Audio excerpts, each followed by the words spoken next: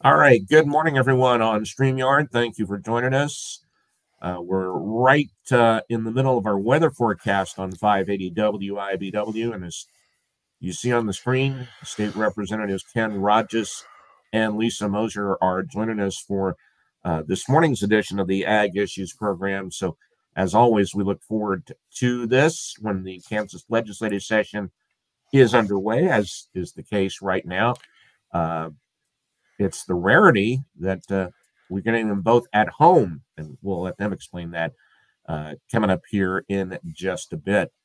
So stand by for those of you watching on StreamYard, and we'll be back with you here in just a second as we wind down the weather forecast that's going live on 580 WIBW.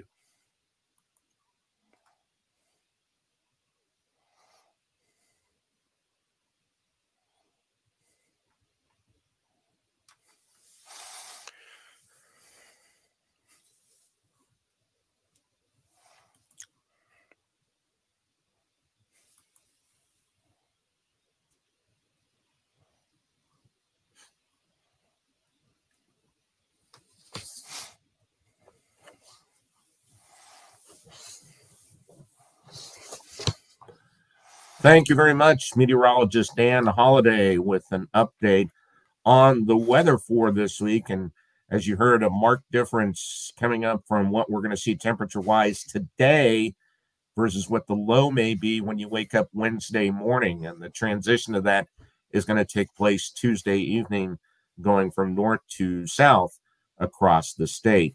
Right now in the capital city, we have a clear sky, 36 degrees at Blair Airport, but already up to 45 degrees this morning at Ford's Field. A pretty wide range of temperatures across the state of Kansas. We have 150-degree reading down in the southwest corner of the state in Elkhart. This morning on the Ag Issues program, it is our monthly legislative program that we do during the Kansas legislative session when it is in session. And joining us to do that this morning, Ken Rahjes, who is state representative representing the 110th district from Agra. Ken, good morning. Good morning, Greg. And also joining us this morning, and a welcome return, Lisa Moser, state representative representing the 106th district from Wheaton. Lisa, good morning to you. Morning, Greg. It's good to be here. All right, let's get to it. And we mentioned earlier that we have both of you from home, because right now, timing-wise, you just hit the turnaround as far as Ken halfway through the session, quote unquote. So you guys have been on a little bit of a break here as you head towards the second half of the session.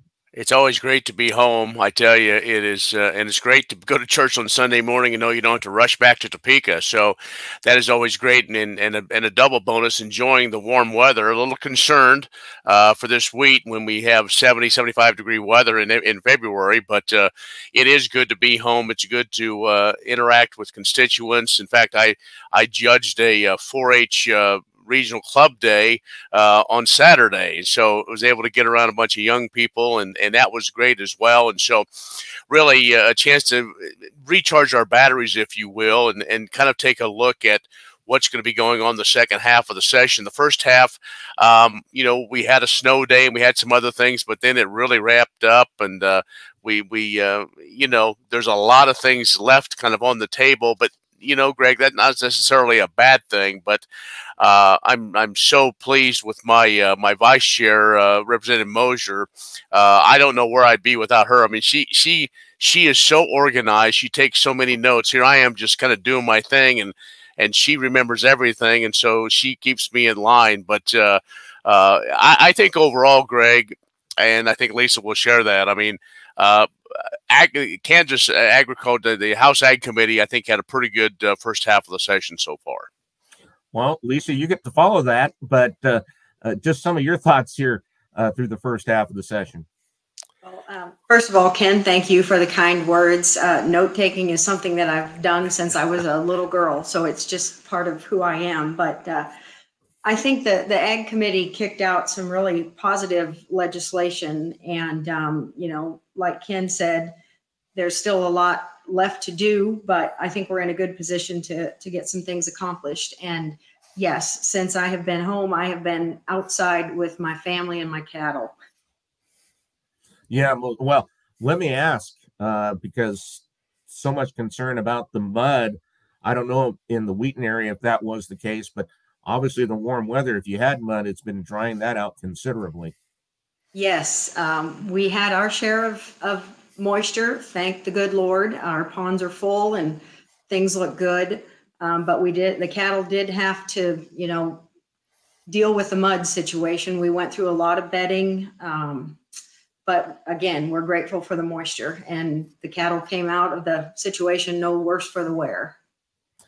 All right, Ken, let's highlight some of the things that your committee, that as you're a chair of the House Ag Committee, highlight some of the things that you had through the session so far. Well, I think one of the biggest thing, last year we talked about water being the issue of the session, and the Water Committee really did a lot of good things. This year, I think one of the challenges we had is there was a pesticide bill that we needed to work through the process. We have done it now on the House side. This is working with EPA, and there was a lot of moving parts. We want to make sure that Kansas farmers and applicators can still kind of control a little bit of their own destiny, if you will. I mean, I don't mean to, say that, it's the Wild West out there, but the Department of Agriculture had to work with EPA on making sure that as some new rules and regs came down, that applicators were in compliance and doing some other things. And so we as a committee really took a lot of time, not only just for that time of one day of hearing, but also had another almost work session where we brought back all those to testify, to answer questions from our committee members. I want to make sure we had a full understanding. My committee, our committee that knew, kind of trying to find a Kansas solution to this, and working with the folks at Feed and Grain, great helpful, the corn growers, Farm Bureau, and of course the department, in trying to really find the Kansas way to move forward, and then submit that back to EPA, and then kind of go from there, and really to make sure that the best interest of applicators, private applicators especially, were taken care of. That was probably the biggest thing. We updated some of the commercial hemp situation, which we didn't do a lot other than try to reduce the fees. But if you want to be able to grow hemp, it won't cost you quite so much to get that license. And so we'll see if that happens. And so those were probably a couple of things. And we did a lot of work on several things that kind of hopefully will help our livestock producers. And Representative Moser was really kind of leading the charge for those. Yeah, Lisa, the brand renewal bill, I know you worked very hard on that. What can you update us on there? Well, we did pass it out of committee. Unfortunately, it didn't make it above the line before turnaround, but we were able to, Chairman Rahjes and I were able to get the bill blessed, which is an action that you undertake when a certain piece of legislation doesn't move forward before the turnaround days end. And that basically lets the bill stay alive so it can be addressed on the House floor. And then hopefully once it passes there, it would go to the Senate to begin the same process over again. But a little bit of history about the brand program in Kansas. The Kansas Department of Agriculture rides herd over roughly 17,000 brands. And it was started in, the Division of Brands was started in 1939. And currently today, there are still 233 livestock producers that have a brand registered that since 1939. So it talks about the brand speaks about the legacy to livestock producers in Kansas. Originally, it was implemented to show ownership in the case of lost or stolen livestock, but over time, it truly becomes a family's legacy. I still have the original application from my dad's brand when he applied for our family's brand back in 1962. And we have friends that have a brand that dates back to 1855. And so The industry was polled, the KLA and Farm Bureau asked their members about this because the last fee update was in 1991. So it's been 33 years ago. And at that time, it went from $35 to a cap of $55. And the price today is still, it's only $45 online and $50 if you do it by mail. And so changing this legislation would allow the Kansas Department of Agriculture to go up to a maximum of $100. But it needs to happen. It's been 33 years, and brands last for 5 years. So we're talking $10 a year right now to keep your brand registered. And so we just feel like this is a piece of legislation that needs to move forward for the good of our industry. Industry folks are willing to pay for it, and we'd really like to see it happen. It's also, oh, go ahead, Ken. I'm sorry. What this does, this also helps pay for the inspectors that go out, and because those are special agents from the KBI, and so that partnership with the Department of Agriculture and Attorney General. So that's the reason why some say, well, it is a fee increase. Well, it is, but we want to make sure that we don't have rustlers. Rustlers know they'll be handled here in Kansas. And a key. And it also, it also pays for one person within the KDA to manage the program as well. But the key there, you said, Lisa, as well, the ranchers are willing to pay for this. To be, they understand this, and they're willing to absorb the increase too. Right, and that's the beauty sometimes of what happens in agriculture. We don't look at everything as negative when there's money involved. I mean, we realize how important this is to our businesses. And so, we're willing to help make it happen. All right, we're going to take a break. And when we come back, we're going to have more from our state legislators this morning. State Representative Ken Rahjes and State Representative Lisa Moser are our guests on this edition of the Ag Issues program right here on 580 WIBW.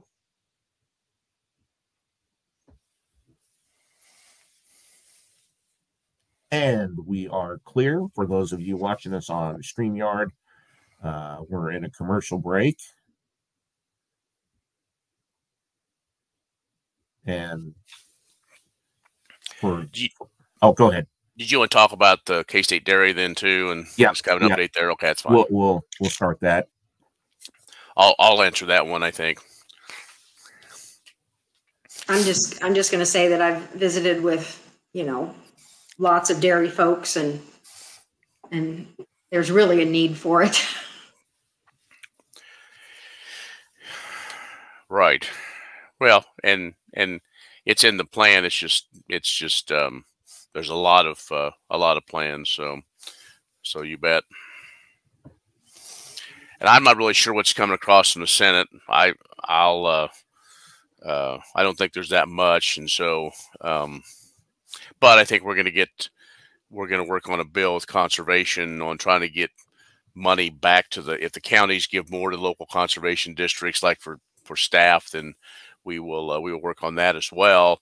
There's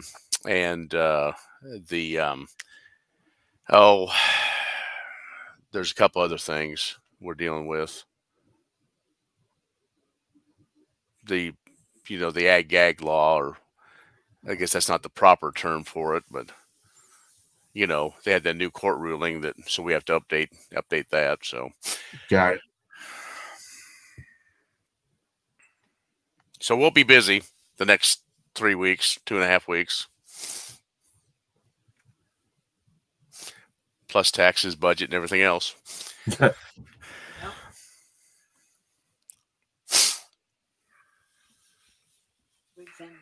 It's been out there that if we don't come up with a tax plan that everybody can agree on, that she may call a special session. Yeah. So we'll have to wait and see. Stand by for those on StreamYard.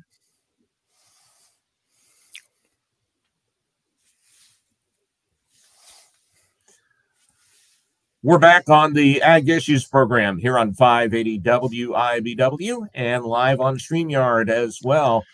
of our annual monthly legislative program during the Kansas legislative session. We're joined on the program by State Representatives Lisa Moser from Wheaton and State Representative Ken Rahjes, who is the chair of the House Ag Committee from Agra, and State Representative Moser is the vice chair of that committee too.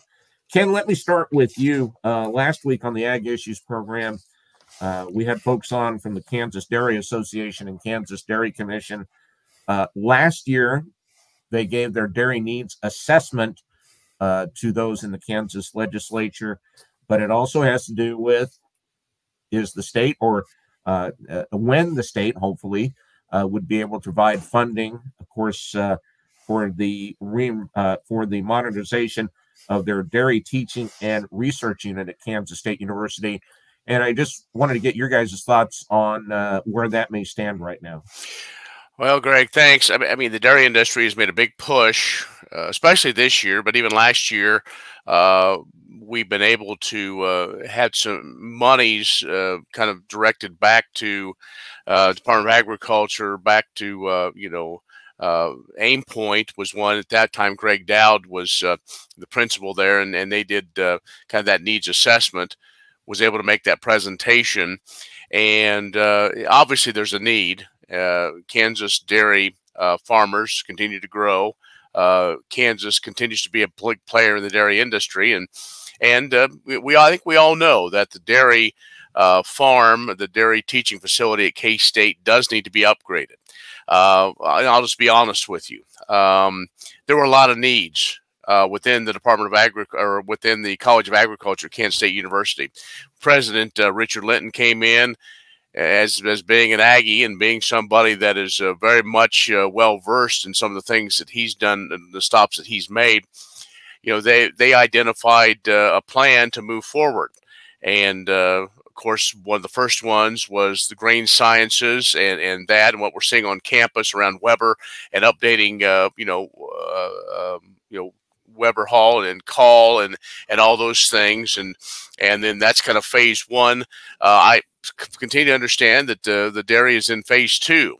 The other thing, though, that has happened is the industries that have come together bring significant dollars with them as well. And so that's kind of where we are, I think, right now, is trying to identify those other kind of public and private partnerships that can come together and do this. I mean, the time I understand is right. And we do have a surplus, really, quite honestly, in our coffers, but there are a lot of needs. And so we're also kind of following the lead of Kansas State University, for the state to come in and say, K-State, this is going to be your priority. Sometimes that works, and sometimes, the legislature doesn't, we're not really in the business of micromanaging. I know some of our colleagues would love to micromanage football and basketball sometimes, but our role is to provide the funding for these institutions. And so, and for educational purposes, and yes, this is one of them. And so, I think this is all in the mix. I think we'll continue to discuss things within folks at the College of Agriculture and the broader university that this is one of those priorities, but there are a number of priorities. So, I think with Hilmar and the president of Hilmar Cheese is supposed to be coming into the state, hopefully in the next couple of weeks. He had to postpone due to bad weather a few weeks ago, and so we'll get an update there and also get their take on those needs and how we as a state can help them and other folks within the industry. Now, that may be a political answer, but that's about the best I can give you. Lisa, anything you wanted to add to that as well? I've had the opportunity to visit with Janet Bailey. She's the CEO of Kansas Dairy Commission and the Kansas Dairy Association. And I've also been to one of their meetings. Kansas Dairy presented the case for the new dairy in our Ag Committee meeting this year, and also at Rural Caucus. And that came complete with Call Hall ice cream, which was a big bonus for everyone there. But yes, I do agree with Ken, and with Chairman Rahjes being on appropriations. When that funding does come through, I'm sure it will be supported by many. But yes, the dairy at K-State, along with, you know, like he said, the other needs, it's all in the pipeline, and we'll see how soon we can get something to happen. To both of you, we mentioned that it was turnaround time, which means what you've accomplished in the House goes to the Senate, and it goes the other way.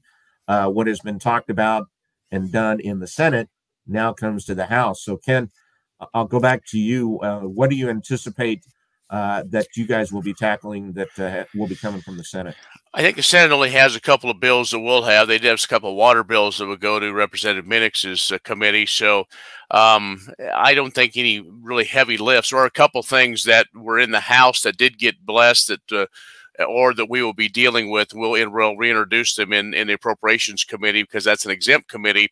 And one of those dealing with our local conservation districts. And if counties, county commissions, county tax base provides more money to the local districts for support, then the state would up that amount. So that's one thing we're going to be working on. Also, there's some things for protection.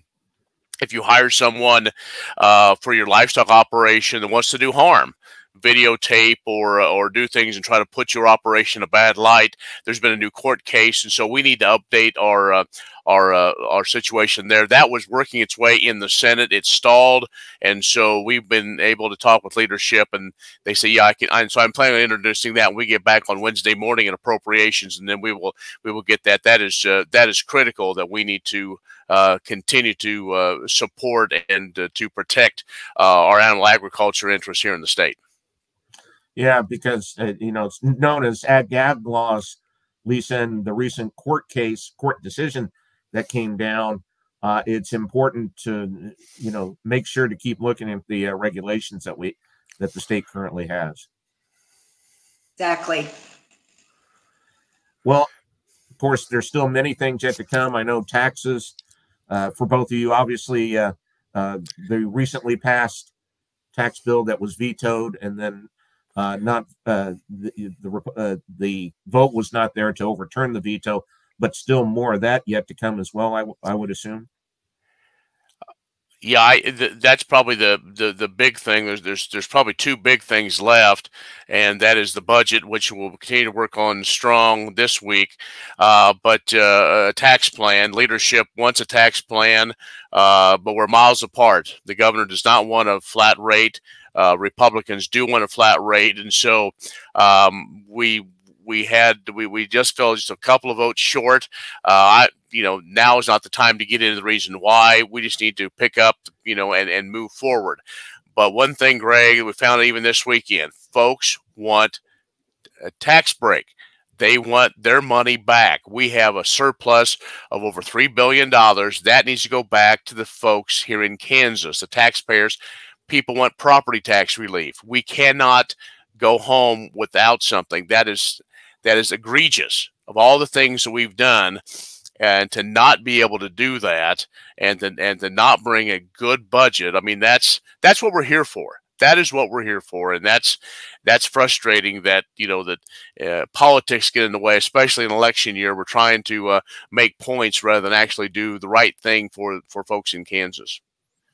And, you know, Lisa, both Ken and you, on the land that you have right now, boy, that is so important on what you're seeing for instance, for property tax relief. Absolutely.